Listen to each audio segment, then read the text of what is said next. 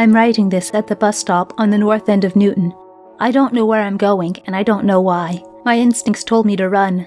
I'm going to try to explain everything in this notebook so people will understand what happened. I don't know what's going to happen to me. In the end, nothing good. But at least I can leave this for people to read. Maybe they'll understand. I went to bed like every other night. I woke up tossing and turning. I couldn't get comfortable. I got up when I woke up enough to notice the bed was grass.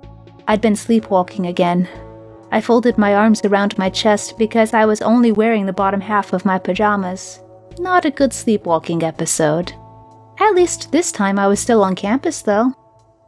It was the dead of night and no one was around, clearly after the bars had closed. I didn't see a soul until I was almost in my dorm. After staring at the mirror a while, I laid down on the floor and tried to think till I felt normal. My mind was so fuzzy. I felt sick in a strange way.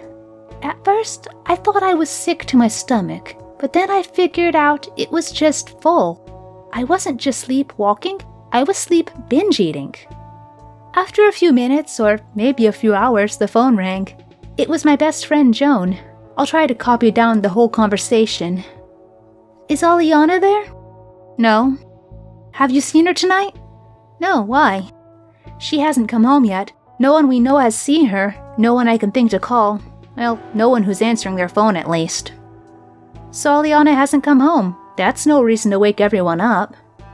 It's getting hard to write. I look at the pen on paper and it looks like scribbles. Abstract art. I understand it when I focus on it for a moment. It looks strange, like it can't be English. This is in my head. I hope it's not happening again. I'm better now. I don't think it's happening. It's more than that, Joan said to me. She was so scared. She thought she was being followed, stalked. She kept saying she saw something moving around. That was almost 2 hours ago, and I haven't heard from her since. Nobody has. Aleanna overreacts. This is the girl who went hysterical when a cicada skin fell off a tree and landed on her sweater. Literally went into hysterics and would not stop screaming or listen to any of us for 5 minutes. Nobody's really stalking her. This didn't dissuade Joan. I'm scared. I know I shouldn't be. I know you're probably right. But she really got me scared. She totally lost it when she told me about the railroad tracks. What about the railroad tracks? She looked over and she thought she saw movement behind the tracks. To fill you in, the railroad tracks that run through town are raised up about 4 or 5 inches above the ground where they go across the dirt by the river.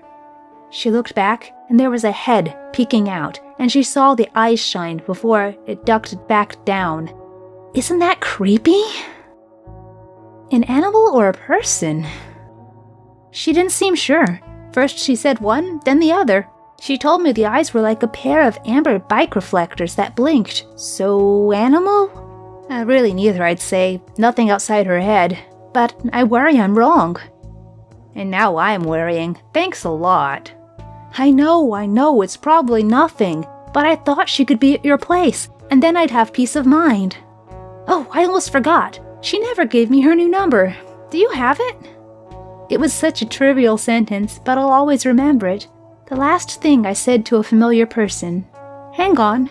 A pause, and then 10 digits. You'll never know the horror I felt when I felt the phone ring inside me.